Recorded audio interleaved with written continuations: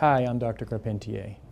Today I'm going to talk to you a little bit about normal pain processing and how that can be useful for developing specific therapies to treat chronic pain. There's much more to experiencing pain than simply hurting your toe, having it pull a string which rings a bell in your brain saying, ouch, that hurt. There's actually a very complex mechanism of pain transmission that begins at the level of the skin. When you do something like bang your thumb with a hammer, you damage tissues, you damage nerve endings, you damage soft tissues such as skin and muscle and even bone. Each of these activities has a consequence. You activate the nerves. The nerves begin to transmit pain signals to the spinal cord. Once the pain signals reach the spinal cord, they're actually modulated, they're changed, they're interpreted, and they're sent to the brain. Once they reach the brain, they're again reinterpreted, and the brain makes decisions about what needs to happen next. A simple action like pulling your thumb away immediately may not happen at the level of the brain at all, but at the level of the spinal cord. That's called a reflex. After you pull your thumb away, you may then grab it. That's not a reflex at the spinal cord level, but it may be a reflex from the brain. Each of these activities has a very specific purpose. You remove your hand from harm's way so that you don't continue to bang on it with the hammer. Or if it's a machine, the machine doesn't just continue to operate on its own and destroy your thumb.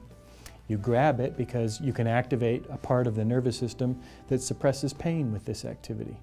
All of these things are carefully orchestrated in the spine and in the brain, and in a normally functioning nervous system, the pain fairly quickly shuts down. It's important to understand how these different processes work because they give us opportunities for treatment. For example, labor pain. The pain that a woman experiences when she's delivering a baby can be incredibly intense, but it can also be modulated at the level of the spinal cord. We can place an epidural catheter into the spine and we can administer some local anesthetic and we can ease the pain. If you're suffering from central sensitization and you have too much volume on the sensation that you experience, there are certain medications that we can use to suppress that, to reduce the intensity of the pain.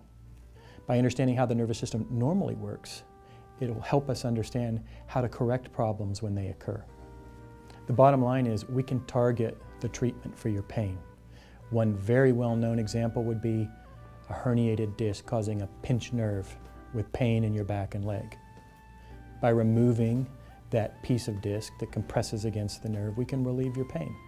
Morphine works by enhancing the descending inhibitory fibers. What this means is morphine acts like a gate to slow the transmission of pain signals. If we understand why you have pain, if we make the correct diagnosis, we can then figure out what is the best approach to relieve your pain. Again, I'm Dr. Carpentier. I think it's important to understand how the body works normally and why things occur the way that they do so that you can better understand what the problem might be when things go wrong. Something you can do to help me is provide me with good, clear, concise information. Keep a record. I often ask patients to keep a pain diary. Write down what's going on.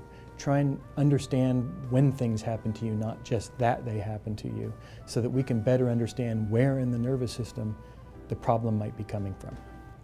I hope you're feeling better soon.